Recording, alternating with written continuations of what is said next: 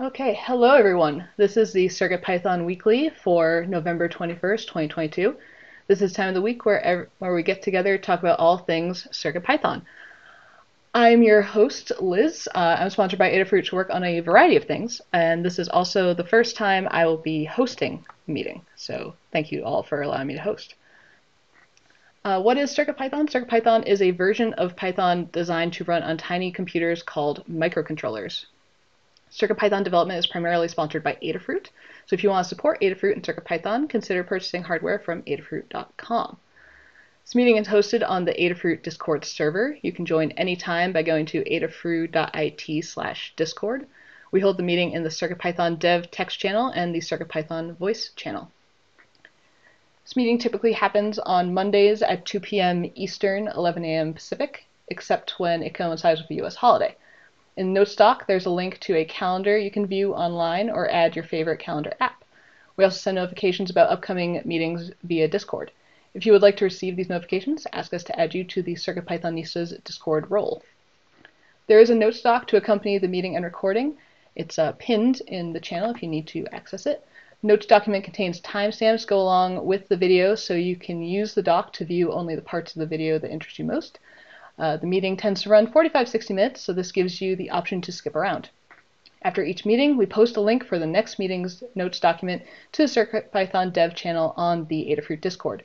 Check the pinned messages to find the latest docs so that you can add your notes for the following meeting. If you wish to participate but cannot attend, you can leave hug reports and status updates in the document for us to read during the meeting. And this meeting is held in 5 parts. First part is community news. This will look at all things CircuitPython and Python on hardware in the community. It's a preview of our Python on microcontrollers newsletter. Second part is state of CircuitPython, libraries, and Blinka. This is a statistical overview of the entire project. It's a chance to look at the project by numbers, separate from what we're all up to. And third part is hug reports. Hug reports is an opportunity to highlight the good things folks are doing, taking time to recognize the awesome folks in our community. Fourth part is status updates. Status updates is an opportunity to sync up on what we've been up to, take a couple minutes and talk about what you've been doing in the last week since last meeting, and what you're up to over the next week or until the next meeting. Fifth part is in the weeds. And in the weeds is an opportunity for more long-form discussions. These discussions can come out of status updates or be something you've identified ahead of time as too long for status updates.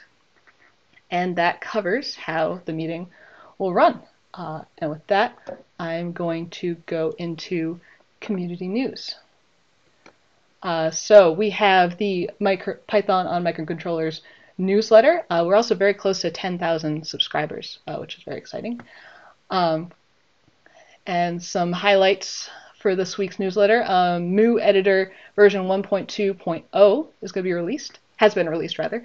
The Mu team has released a new version of the Mu Python editor. This release includes snake mode, fixes some minor bugs, addresses some usability gremlins, and adjusts some capabilities to make things tidier. Personally, I enjoy using Mu, so I'm excited about that. Project of the week is a general purpose chip debug interface using CircuitPython. That was from Mastodon. And then there's going to be a new MicroPython course coming soon from Kevin McAleer, and he is looking for beta testers. So if that's something you're interested in, you might want to look into that post in the newsletter. The microcontrollers newsletter goes out via email on Tuesday mornings. You can visit Adafruit Daily to subscribe to the newsletter. And thanks to Anne for putting the newsletter together. If you have any Python on hardware projects to share or find content you'd like to see included, please consider contributing to the newsletter. You can open PR on GitHub, tag Anne at Anne_engineer on Twitter with hashtag CircuitPython, or email cpnews@adafruit.com with a link. And I'm just going to quickly put the link to the newsletter into Discord. And up next, that's going to do it for community news. Next up is state of CircuitPython, libraries, and Blinka.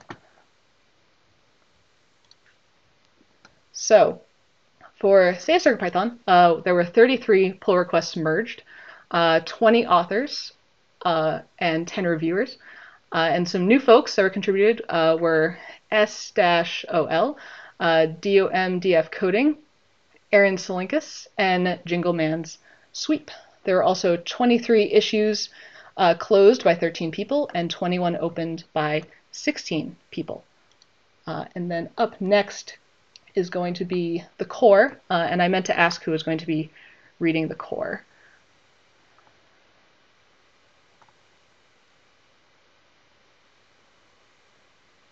I can read it if you like. That'd be great. Thank you, Dan. Okay. So in the last week, there were 20 pull requests merged by 12 authors. I think I recognize most of these people so far. And there were 5 reviewers. There are 27 open pull requests. About half of these are draft, a third to half of these are drafts.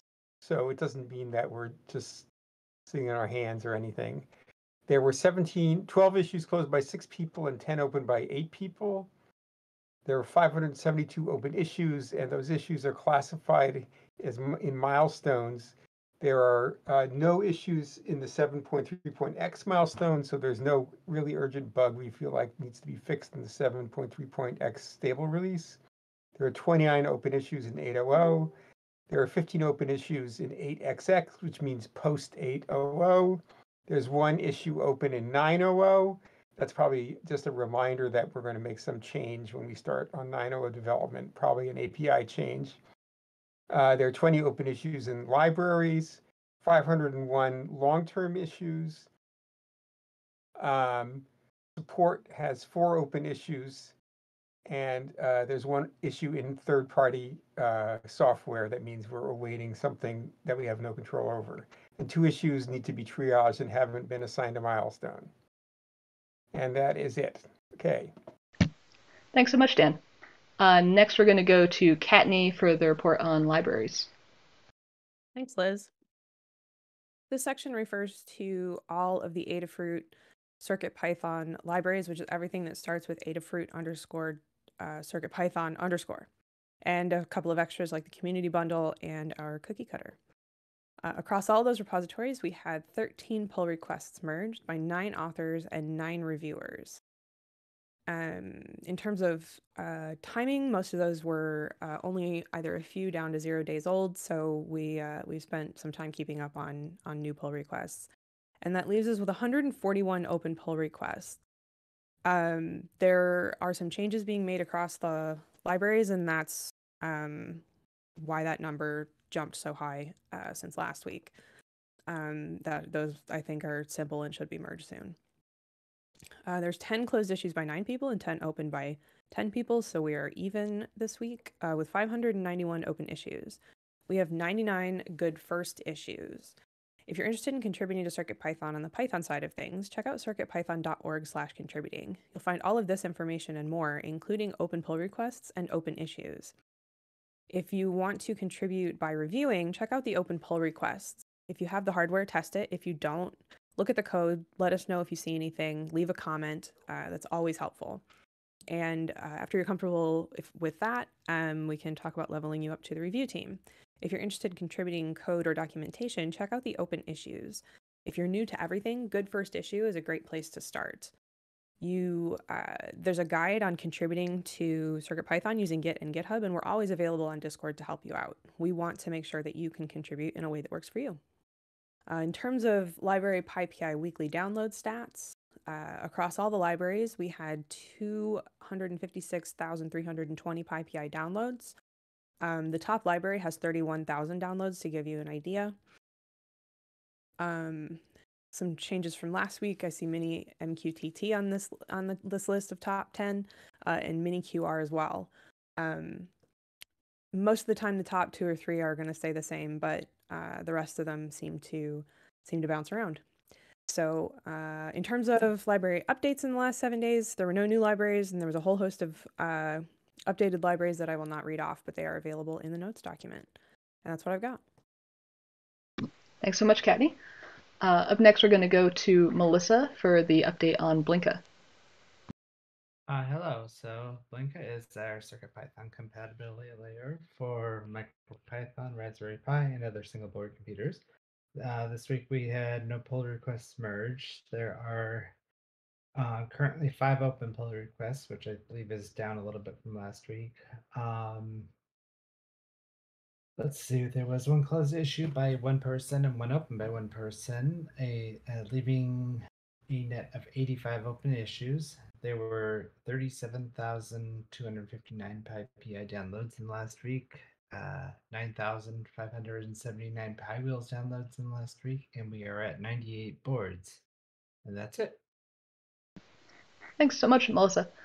Next, we're going to go to Hug Reports. Hug Reports is a chance for folks in the CircuitPython community and beyond to recognize them for doing awesome things. I'll start, and then we'll go down the list alphabetically to give everyone a chance to participate. If you're text only or missing the meeting, I have Hug Reports in the notes document. I will read them off as well. So I'm going to start off by saying, belated Hug Report. I missed the meeting last week to Scott, returning from parental leave. Hug Report to Katney for some good chats and feedback on guides and other work. We've been working closely together the past couple weeks. And also a group hug. And up next, it's going to be Dan.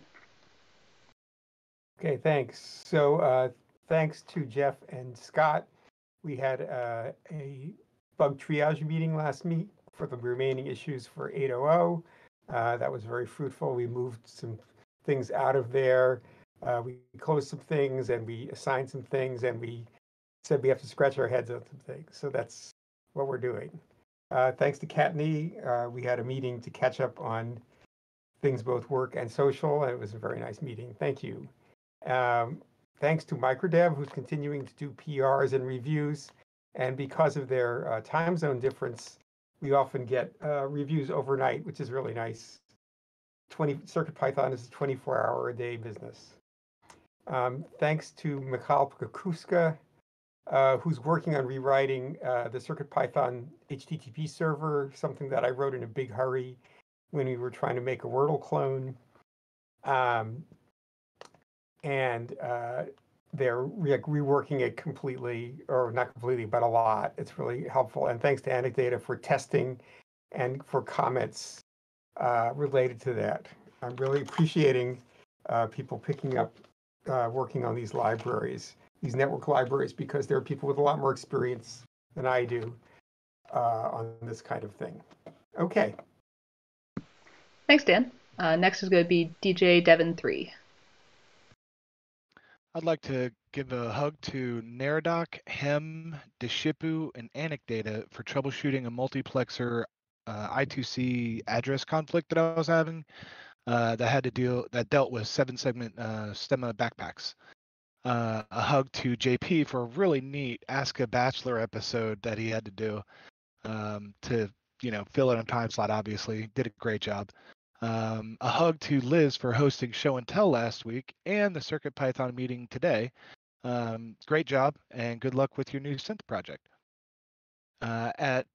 Scott, for letting me know I don't need a VID or PID for every personal board hack that I do. And welcome back from bonding leave. It is great to have you back.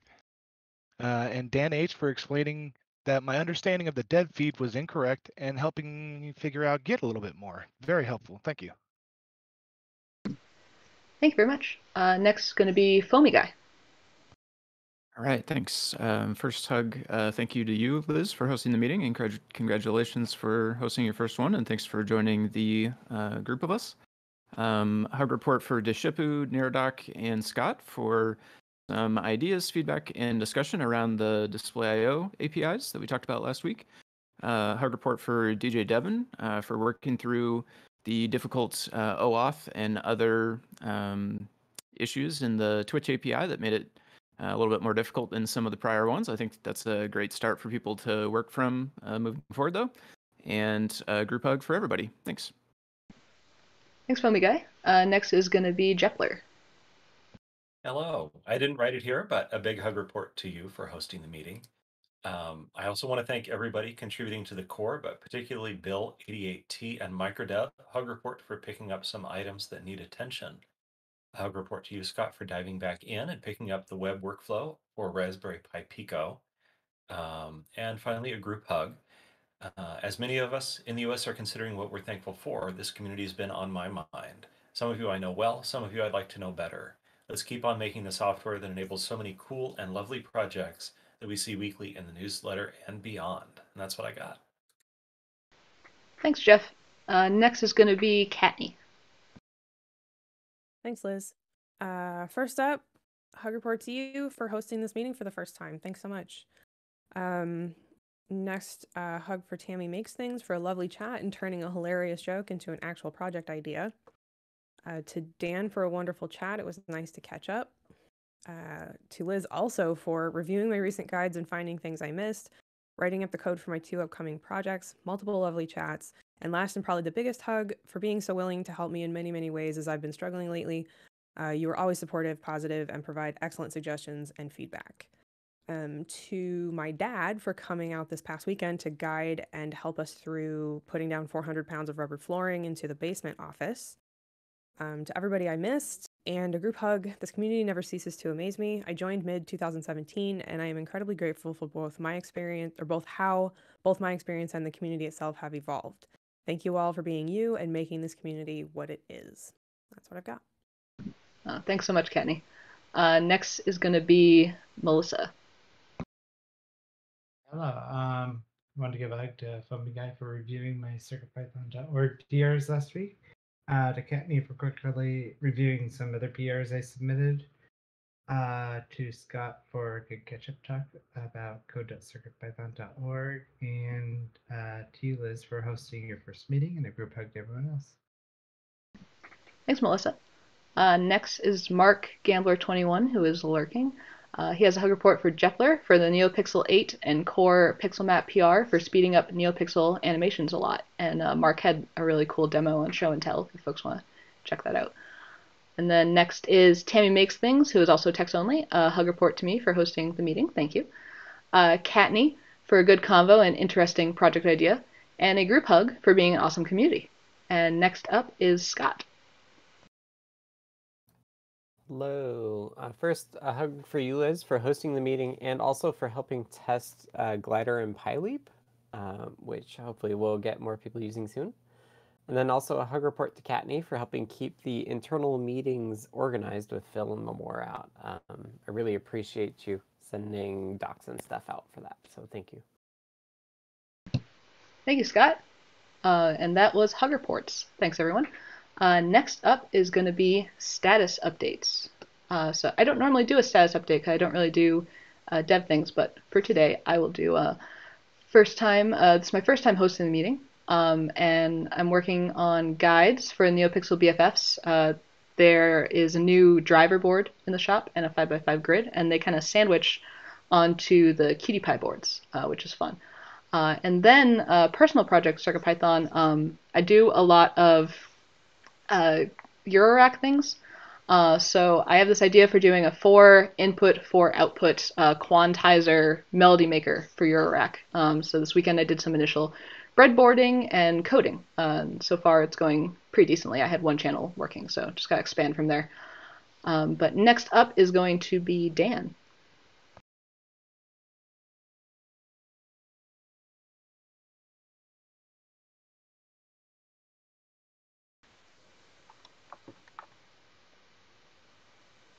We can't hear you, Dan. Are you there, Dan? It looks like his headphones are off too, so Okay. maybe he can't hear us either. Okay. Should I read for Dan?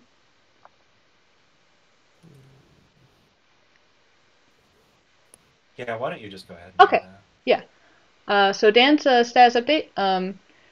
Jepler, Tan Newton, him had an 8.0.0 issue triage meeting. He fixed SPI polarity equals 1, SPI modes 2 and 3 on RP2040. Found while debugging a mode 3 problem on Espressif. He's still investigating the Espressif problem. Fixed an event channel management on SAMD21. Bug caused errors on soft restart. He also fixed off by 1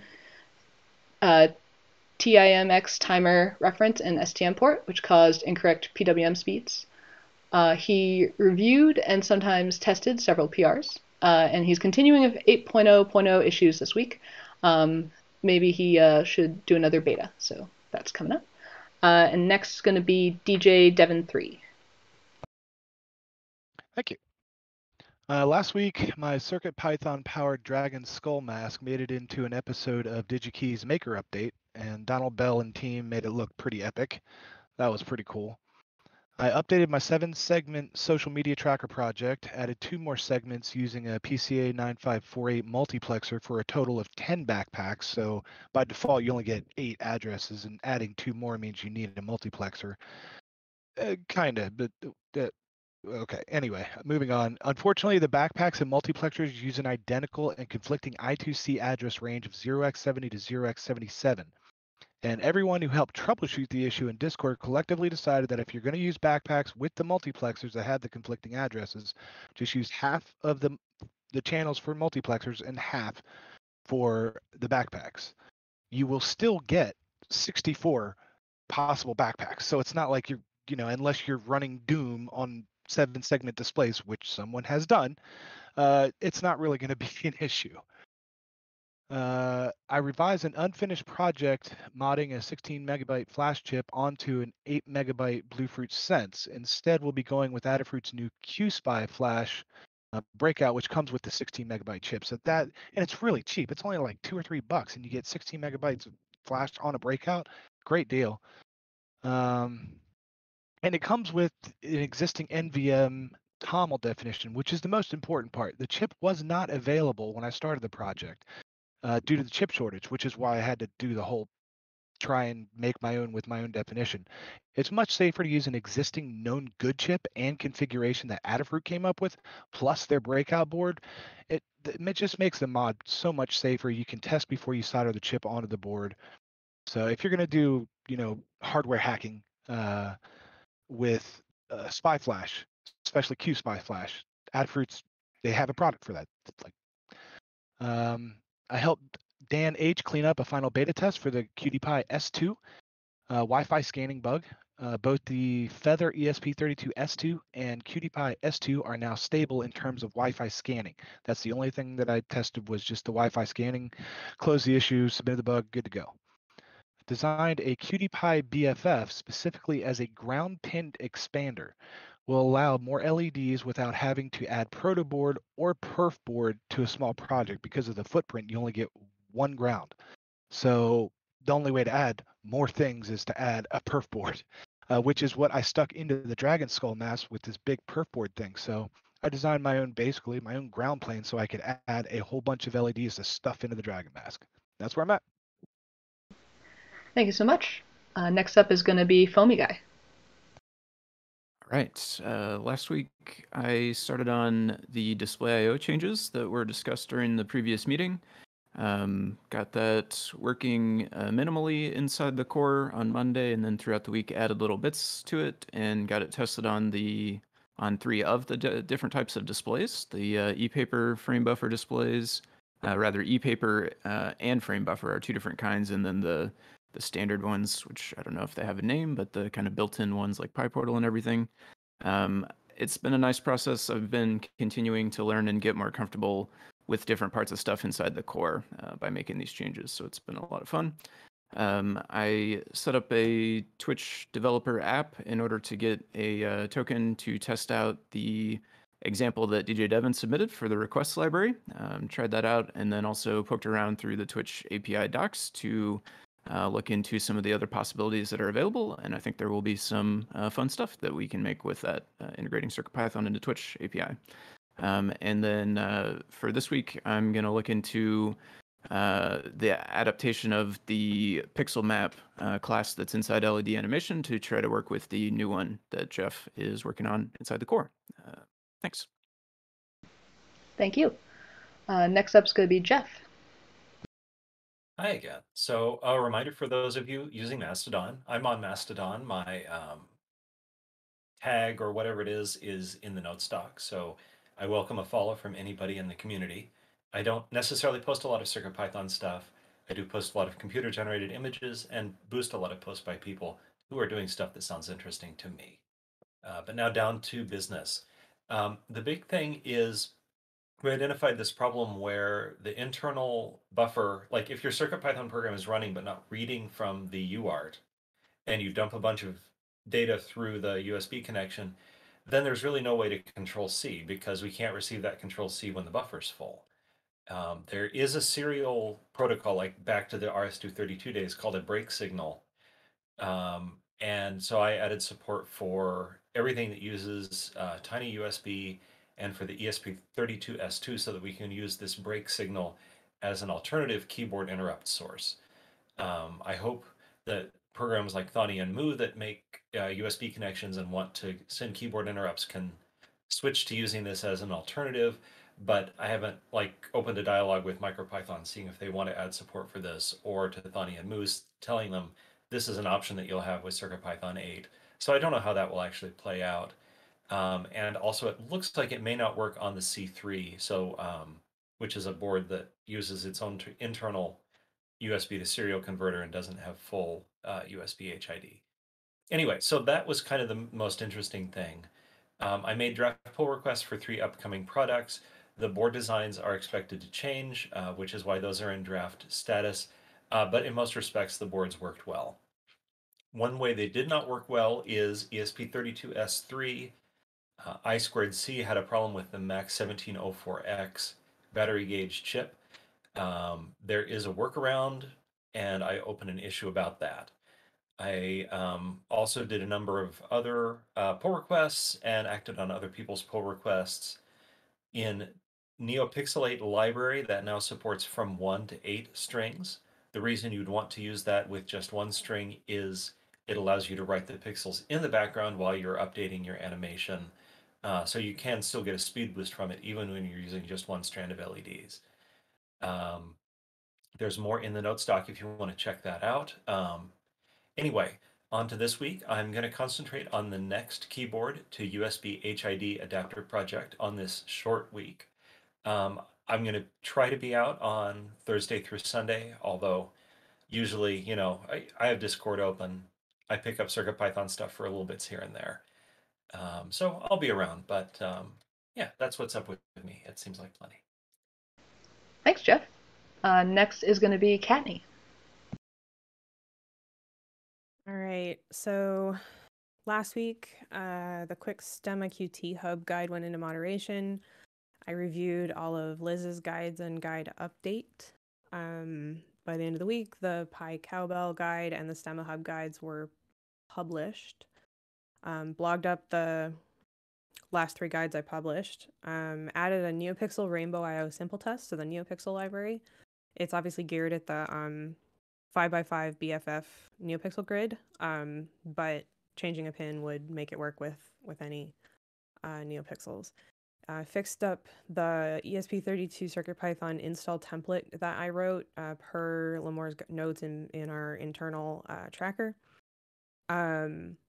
Started the code of conduct update process document. This is going to be linked in the code of conduct, and it will explain the process that we go through every time we make an update to the code of conduct, because we use GitHub and we use pull requests so that anyone in the community can be involved and provide suggestions and feedback and so on.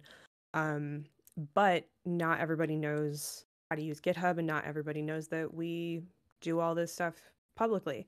So I want to provide a document that we can link to that actually walks through the entire process so that folks who want to be involved can be, even if they're new to the whole concept. And I received and looked over Liz's code for my project guides. I have 2 project guides coming up. Liz was doing the code for both of them. I made comments and we'll be chatting soon, which is actually after this meeting. This week, short week, obviously, chatting with Liz after this meeting. Starting on the holiday countdown project, it's 3 14-segment LED Stemma QT backpacks, all wired together, and it will be scrolling the countdown to Christmas.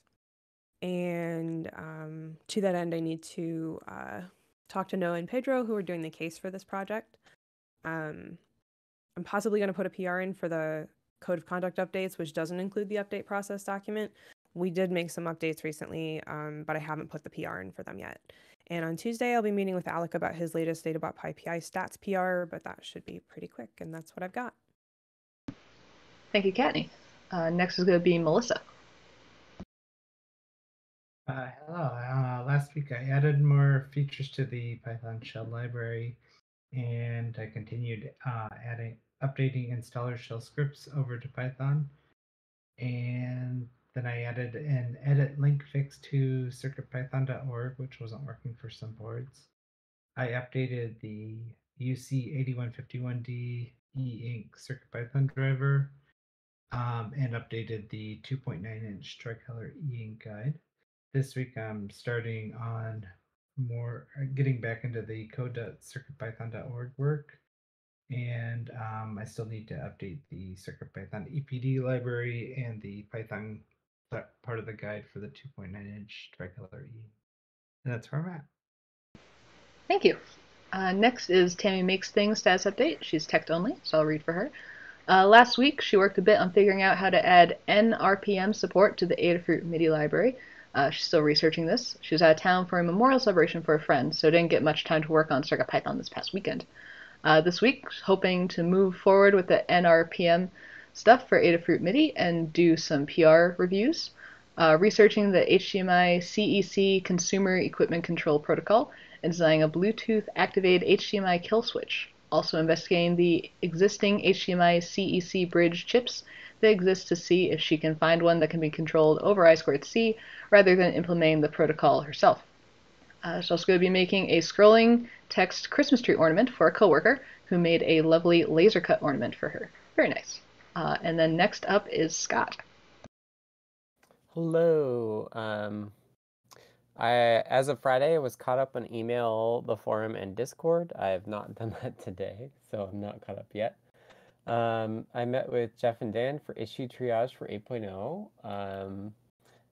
I met with Melissa for code.circuitpython.org stuff, and I'm going to try it with the PicoW this week, which I dove into getting web workflow working on the PicoW and got pages loading and serial terminal working. That's all without doing MDNS, so the CircuitPython.local thing doesn't work yet. But you can do it by IP. There's a working branch there, and I'm hoping to have a PR out by the end of tomorrow that will merge it in without MDNS because I will be out Thursday, Friday, and some of Wednesday. I tend to make apple pie on Wednesdays before Thanksgiving, so I'm not always around.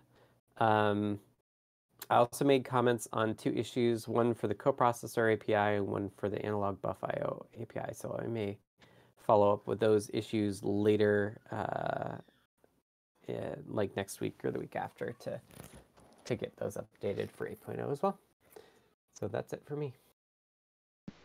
Thank you, Scott. That's going to do it for status updates. Next, we're going to go into In the Weeds, which right now I'm not seeing anything in the weeds, but feel free to add things while I read the description. In the Weeds is an opportunity for more long-form discussions that either come out of status updates or that folks have identified ahead of time. If you have any In the Weeds topics, please make sure they get added while we're discussing other things, so we're not waiting around to see if anyone has topics. And I'm not seeing anything in the weeds, but I'll give folks maybe a second or two to chime in via mic just in case. All right, then we're going to go into the wrap-up. So this has been the CircuitPython weekly meeting for November 21st, 2022. Thank you everyone who participated. If you want to support Adafruit and CircuitPython, those of us that work on CircuitPython, consider purchasing one from the Adafruit shop at adafruit.com. The video of this meeting will be released on YouTube at youtube.com/Adafruit, and the podcast will be available on major podcast services.